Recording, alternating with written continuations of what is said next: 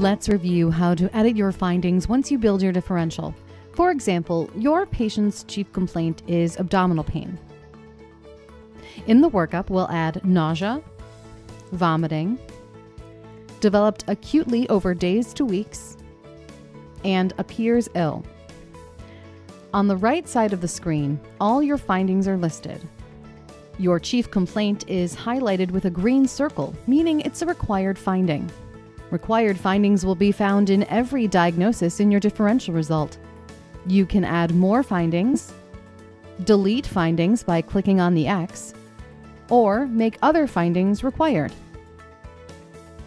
Once you click View this differential, you can easily return to the workup page by hitting the back button, the patient findings link, or the Edit Findings button.